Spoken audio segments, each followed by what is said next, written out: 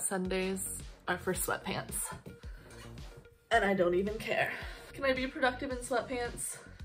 We're gonna find out today. Hello friends, I hope this video finds you well. I hope you had a great weekend. Today is Sunday. I normally start my videos on Mondays, but this week my schedule at work's kind of weird. I'm working Monday and Friday. So I figured I would start my video today on Sunday and just do either through Wednesday or maybe the beginning of Thursday. I don't really know. We'll see what excitement this week brings. If you're new to my channel, welcome. My name is Melissa Edwards and I'm a CRNA student. I'm in my first year of CRNA school and I'm also a CVICU nurse, just working 2 days a week. And yeah, this vlog is called Propofol.diaries and it is my journey through CRNA school. So welcome to my channel. If you like this video, make sure to hit the big thumbs up and click subscribe so you can follow along with all of my Propofol diaries in the future. Like I said, it is Sunday morning. It is about 10 a.m. I have been up for a little bit, just kind of fooling around. I did a little bit of schoolwork yesterday and today Morgan is out riding, my husband, he is out riding dirt bikes with his friends, so I am going to be productive AF. I'm gonna try to be. I have my to-do list for this week. I already did my policy discussion, I need to do my replies, I need to do 2 assignments for role development, I need to do a stats quiz, reply to my stats discussion post, I need to do a patho quiz, and probably more stuff that I haven't figured out yet. So I'm currently in 5 classes and it's a lot. But yeah, so I just wanted to say a little hey hello, start this vlog off this week, and I'm gonna get into it.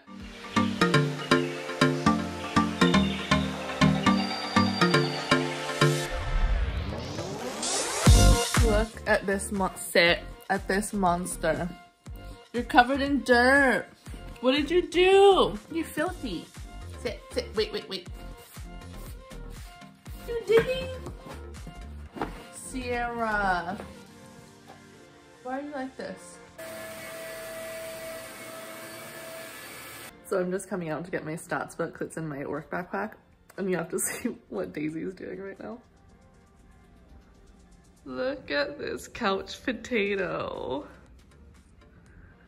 Daisy, why are you laying like that? She's not amused, huh? So we are gonna take a quick detour and I'm gonna run to the store because I need to get a couple things. And then we're gonna go see Morgan at the track and see how he's doing. So I've yet to go watch him ride his motocross bike, and he's riding at a closer track today. So I'm gonna be a good wife and go be supportive because I got a couple things done for school. And yeah, so we're gonna go say hi to Morgan at the track, go to the store, and we'll see you there. Like your groupie, right? Whatever you say. Thought you'd be proud that I finally made it out. Yeah, finally. Only been married 4 years. 3 years, thank you very much. Feels like 4. He loves me secretly.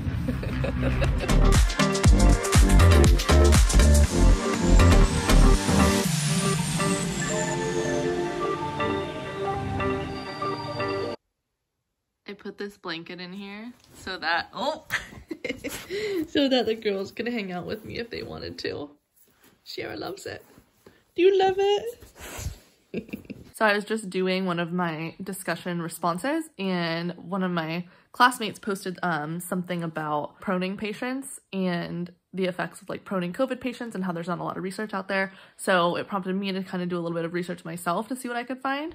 And I found a really cool article that showed like 2 cases of patients being proned while they're not intubated, and they actually had really good outcomes. So like the first one was a patient who was COVID positive who required high flow oxygen, and they were maxed out on that, so they decided let's try to prone this patient. So the patient ended up needing Xanax to be able to tolerate being proned, but he could prone himself, and after just a few hours they saw like a noticeable increase in his SpO2, and without having to go up on the high, I mean they couldn't go up on the high flow, but without changing the high flow or anything. So that was cool. And then the other patient had recently been extubated and was just decompensating, and so they had this patient prone himself as well, and he ended up within an hour seeing an increase in his SpO2. So interesting stuff. It's helpful in that you don't need nurses It's not like when they're intubating, you need a ton of people there to help. The patients can kind of do it themselves if they can tolerate it and if they're able to. So yeah, interesting stuff, proning patients that aren't intubated. I'll link the article in the description box in case any of you want to take a look as well, because I thought it was pretty interesting. So yeah, just wanted to pop on and share that with you guys.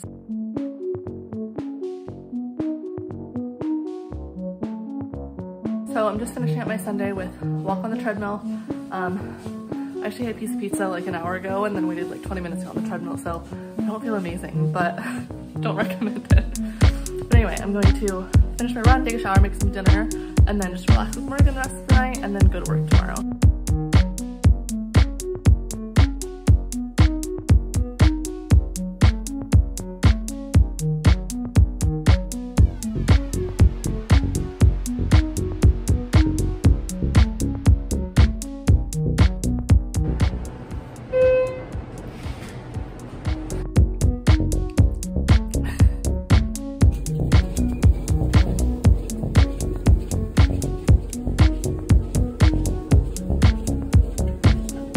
Tuesday, my friends. Ooh, Sierra's coming to say hi. Hi, Cici. She hates me. Daisy, you come say hi. Ooh, ow. Oh no, they're just gonna fight. Guys, I'm trying to film my intro.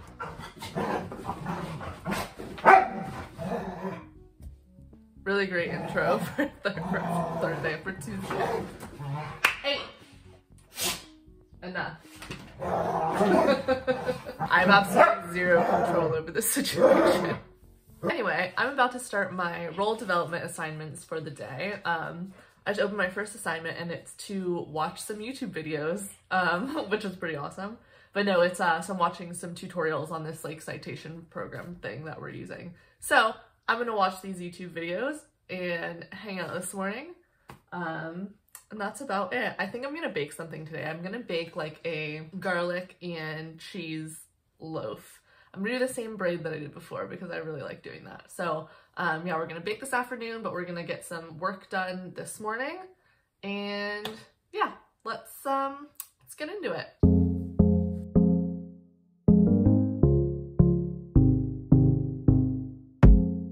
This week seems to be a lot of discussion posts, more discussion posts, replying to discussion posts, finding citations for, or finding references for discussion posts, citing those references for the discussion posts, and then thinking about more discussion posts. So really though, I'm getting a lot done today. I'm very proud of myself. But anyway, I just wanted to rant about how many discussion posts I'm doing. I'm gonna take a break now. It's like 11 o'clock and yeah, I deserve a little break, I think. Daisy's taking a break. Hey, pause. Oh, good girl. Katie, what do you think about mom being in school? 100% doggo approved. She likes that I'm in school because I get to be home with her more, right? I love ya. Well, the guys are at work. Let's watch.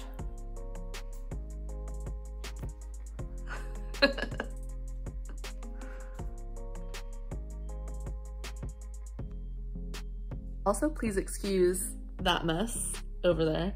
I finished this half of the office, but I still need to get rid of some stuff over there. So don't judge me. I try to keep it out of the video, but I let you guys see it that time. I'm secretly a mess. I just try and keep a little bit of my life organized. Check out these beautiful roses that Morgan got me for our 3-year wedding anniversary. That was on Friday. So pretty. Okay, we're gonna see if we can bake bread in 2 minutes or less. Not 2 minutes or less for me, but for the video. So I'm gonna do like a garlic and some kind of cheese. I think there's like mozzarella or something in the fridge. So garlic and cheese braided loaf. I'm gonna show you guys how we're gonna make it. I've never done this before, so I can't guarantee it's gonna turn out any good, but hopefully, at least if it looks cool, that's all I'll care about.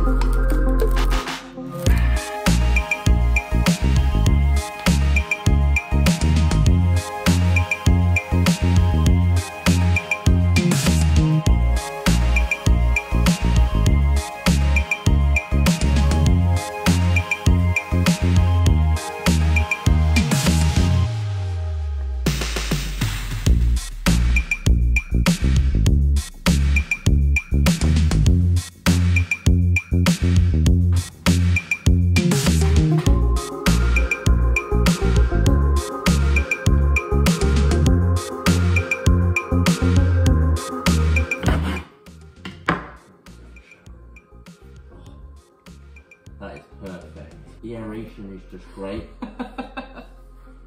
Wait, tell us the judge.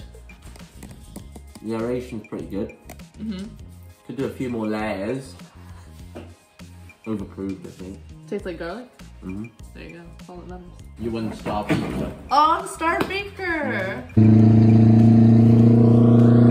Morgan's out water testing his boat, so I figured I'd come and get a little bit of fresh air and look at the lake for a little bit because it makes me feel better.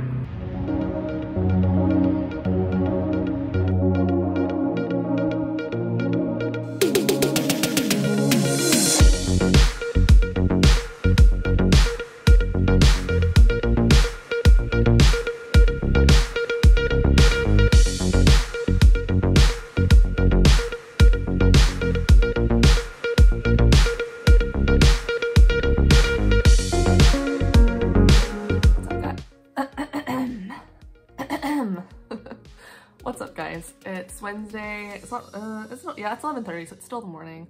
I woke up with like so much anxiety this morning for some reason.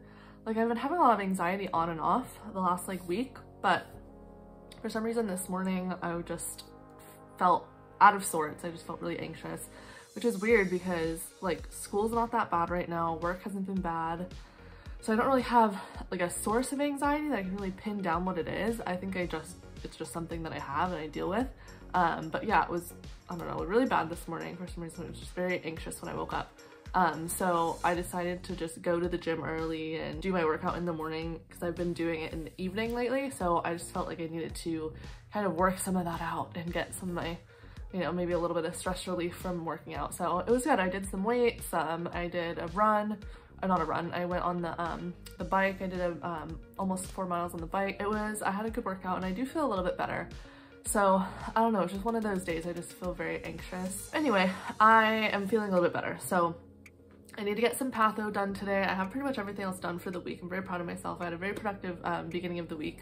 So I'm going to, right now I'm gonna go return, if you remember from last week's video, I rented the wrong health informatics textbook. So I rented the wrong edition. So I have to go bring this to UPS so I can mail it back to Amazon. So I'm gonna go do that now, and then I'm really in the mood for a smoothie. So I think I'm gonna get a smoothie while I'm out and then come back and do patho this afternoon. So yeah, I just wanted to pop on for the morning and say hello, talk about kind of my anxiety and how I've been feeling.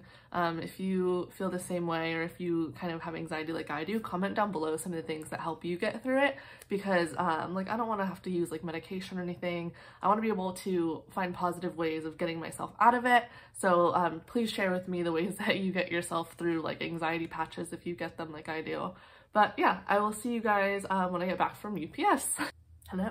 So I just got back from doing all my errands. Morgan, I guess, found a dog while I was gone, so we have a dog outside. So I just posted to like Paw Boost that we found this dog, and then printed out a flyer and put it around the neighborhood so we can find the owner of this dog. He's super sweet, but Daisy doesn't get along with every dog, so we're gonna keep him outside. We just gave him like a blanket and some water until we find his owners, which hopefully they'll contact us soon, and we can get him back to his home. But anyway, I am back. I'm gonna do some patho. I have to read about infection, so let's learn about some infection together. I just made a coffee, so I have no reason not to be productive.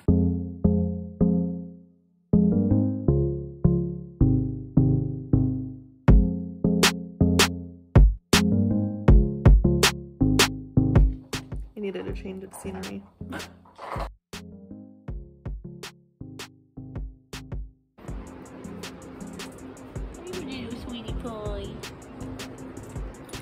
Hopefully his owners call soon. Poor little baby. You're okay, bud. Yeah. He's so sweet. I'm sure they're probably like at work and have no idea that he's even missing. We'll find your family, bud. Don't you worry. We'll find your family. I'm like literally about to cry. So I named this dog Bud. I just brought Bud to the Humane Society.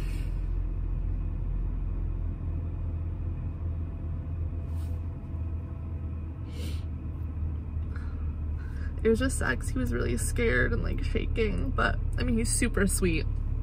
And the people kept giving him treats in the Humane Society to make him feel better, so he'll be fine. we put that if no one comes to claim him, we're gonna adopt him, so we'll be first to be notified if nobody claims him, but I hope his owners come and find him so that he goes back to his home. But I just know that it's right to bring him here so that they have a chance to find him, and then if someone calls me for my flyers too, I can say that I brought him here, but at least he's safe. It's not fair to our girls, you know, to have just a random dog in the house if we're not gonna keep him and stuff. Because Daisy's really weird with other dogs, but I don't know, it was just made me really sad. But anyway, I'm gonna go home now. I hope that his owners come and find him. I'll still leave the flyers up so they can call me, and if they call me, I can tell them, you know, where I brought him. But if not, I mean, we will adopt him if no one claims him. They'll call me and I'll adopt him. So I should hear back in like probably a week or something if nobody claims him. But I don't know, I just love dogs. It made me feel bad because he was scared. But anyway, I'm gonna go home and cuddle my girls and give them love.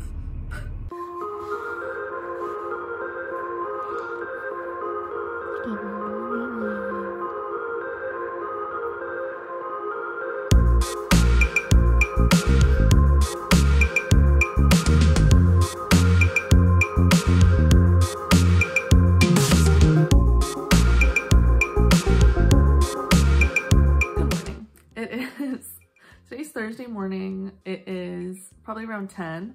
I just finished my reading for patho from yesterday that I was working on. So I was doing this reading and then I ended up having to deal with that dog that we found, and then that made me sad. So we were, yeah, so I just didn't finish that last night. So I just finished my reading. I'm gonna take my patho quiz and that's it for the week. I'm done. So I'm gonna take this quiz and then probably just relax the rest of the day. I don't really know. I don't have any plans. I'll probably I really need to clean the house actually. So that's what I'll do. I'll clean the house. I'll keep you guys updated on Bud, which is the dog that I found, well, that Morgan found, but that I ended up taking to the Humane Society because I'm hoping that his family will go look for him there because I put it on Paw Boost and it's been shared like 100 times and I haven't had a single phone call. I put up flyers in the neighborhood, haven't had a single phone call. So, you know, if it's an old couple or something that owns him that maybe don't even use social media, I think that's, you know, the first place that they would look. So they said that, you know, the Humane Society is going to hold on to him, but we did put that we would adopt him if they don't come and get him. So, yeah, we're gonna, I guess, just see what happens with that, but I'll keep you guys updated. Thank you so much for watching this video. I hope you enjoyed watching week 3 of CRNA school. Make sure you're subscribed so that you can follow along with the rest of my CRNA school journey. I post every Sunday night at 8 p.m. so that you can fall asleep with propofol.diaries. Good night, guys.